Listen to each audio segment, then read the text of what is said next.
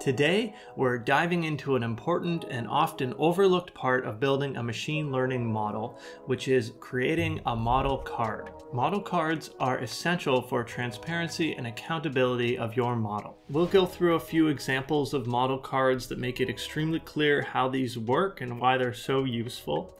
And we'll go ahead and create one for ourselves using the model-card-toolkit in Python and some help from ChatGPT. I'm Alex, a data engineer and author of the Applied Data Science Workshop. I make videos for people who code. Today's video will be most interesting to data engineers, machine learning engineers, and data scientists. So let's start with the basics. What are model cards? They're well described by this research paper, Model Cards for Model Reporting. They're a standardized way to document essential information about machine learning models, providing insights into how a model works, its intended use, its performance metrics, ethical considerations, and other things. This section of the paper outlines exactly what goes into a model card and the things you need to think about for each section, such as the model details, like the date it was created, what type of model it is, if it has a license, the intended use of that model, metrics such as its performance or decision thresholds, which data sets you use. Here's an example of a model card for smiling detection in images. The first thing I notice about this is on the right-hand side. This is illustrating evaluation metrics documented in the metrics section, such as the false positive rate and the false negative rate.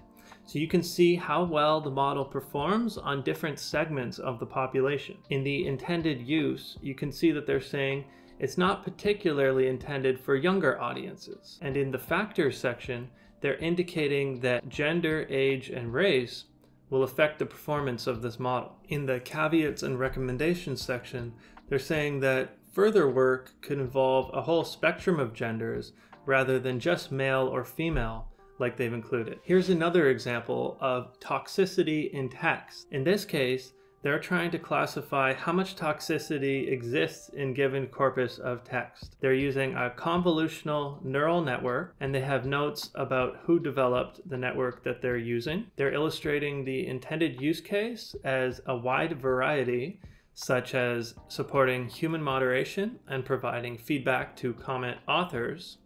However, they're noting it's not intended to make judgments about specific individuals. They're documenting their metric as AUC, which stands for area under the curve. And similar to the last model card, they're visualizing their metric on various subsets of the data. Unlike the previous model card, this one has a difference between the training data and the evaluation data, whereas before they used a standard train test split. In this case, the evaluation data was synthetically generated, and they discuss that here. It's probably already obvious to you why these are so important, but let me go through a few specific reasons. One, they promote transparency. They help users understand how a model was developed, what data it was trained on, and its potential limitations. This transparency is crucial for building trust in machine learning predictions. Secondly, model cards support accountability in the way that these models were trained, evaluated, and are being used in production. When issues or biases arise, model cards can pinpoint the source of the problem and help guide improvements. They're essential for responsible machine learning development. Lastly, model cards can be used for regulatory compliance. In some industries like healthcare or finance, this is incredibly important. So now let's have a look at how we can create one of these for our model. We're going to be using an example data set called the Boston data set from scikit-learn. And here we're trying to predict the value of houses based on various features about the house, such as how much square footage it has or how many rooms it has. This is a classic machine learning problem where we can use regression to predict the price of the house. Wow, I remember using the Boston housing data set way back when I was just getting started with machine learning. So this was like 6 or 7 years ago.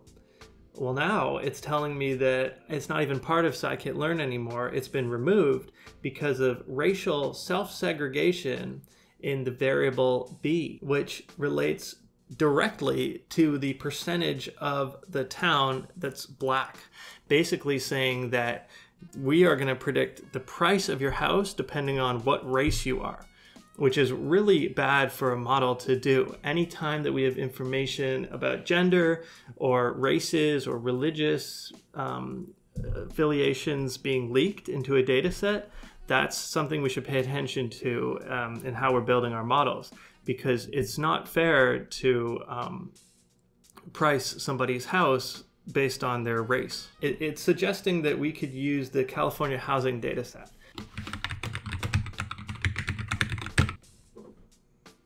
So this has created our model for us and ran it. We can talk about what it's doing step by step. So first it loads our data set. We can see this is like an object with data, a target, feature names, and description. Next it's loaded that into a data frame and a target. So looking at the description, I can see that the target variable is the median house value for California districts, and this is in hundreds of thousands of dollars. So for example, 3.4 would be $340,000 rough. So next we've split our data into train and test sets, and then I've applied polynomial feature transformations.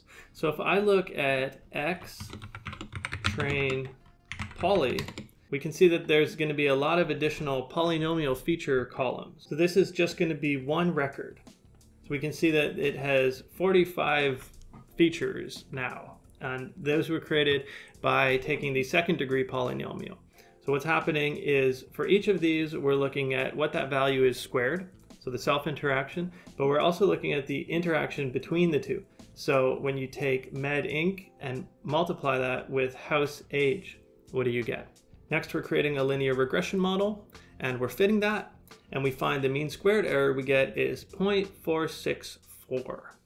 So what does that mean? Well, you're taking the average of a bunch of squared values. So the average error that we're seeing is around $70,000 on a house. Next, I want to create a visualization of our metric for different subgroups.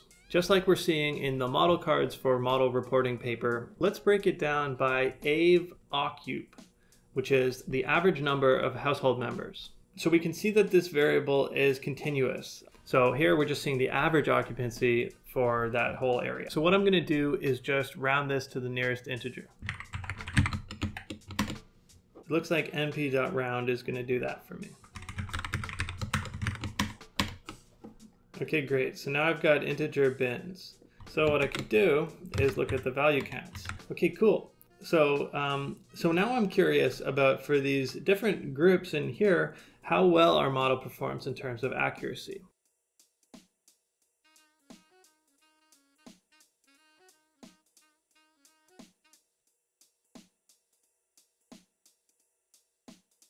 Cool. So now let's go ahead and create our model card. So I'm going to copy and paste the model card guidelines from the paper, and I'm going to say, create a model card for this model referring to these guidelines. Be sure to ask me enough questions using the guidelines above.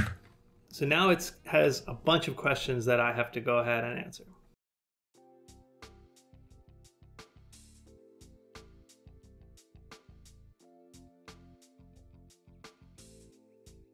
The model details are fairly straightforward, like my name and a date, what type of model was used. The intended use is to predict house prices for realtors, and we should not be using it to remortgage homes or issue loans. The metric we're using is mean squared error. We're using polynomial feature extraction. I mentioned how we explored the mean squared error of different average occupancies, and some ethical considerations like the fact that average occupancy might leak some data about ethnicity. I've also written some caveats and recommendations, like the model selection was arbitrary. We didn't try any others aside from linear regression, and that we could do further feature engineering aside from just polynomial features.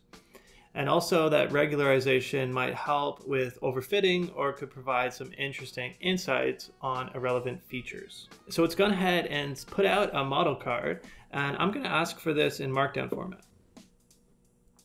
So it's gone ahead and done that with highlighting and indentation and links, and I can go ahead and just put that into our notebook to see what it looks like. Great. So ideally, this can be automated. so that whenever we make a model update, it automatically updates the model card. Something that can help with this is the model-card-toolkit in Python, which can be used with scikit-learn. So let's see if we can get that running right now. I want to bake all this information into code. Write Python code that does this using the model-card-toolkit library. So first I'll go ahead and install it. I'm not able to install the model-card-toolkit on Mac OS.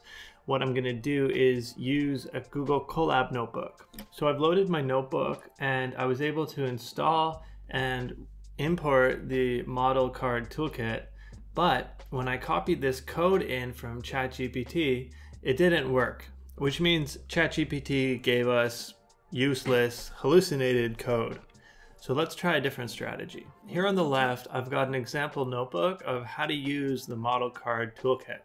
So what I'm going to do is copy over a bunch of sample code for how this actually works. Use the model-card-toolkit, generate a generic model card. Here's an example of how to use the model-card-toolkit. We'll go ahead and grab that example and paste it in here. This code seems to be a lot closer. It seems like it might just work. It's not recognizing the data because we don't have any data in this new notebook that I fired up. So let's fix that now.